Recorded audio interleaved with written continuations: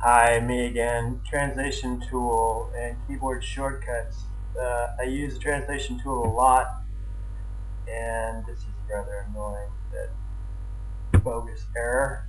I use it a lot, and let me show you how it would be useful if I could have a hotkey for translation. Let me just load up a message. I hit the J key to go to the next older message. But I want to actually translate this. There is no translation hotkey.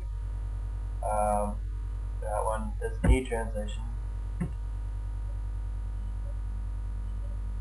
try the next one. Okay, this one definitely needs translation, but there's no hotkey for translation. If I go back to my settings and keyboard shortcuts, and I do a search for translate, no translation. I need a hotkey for translation, please. Thank you.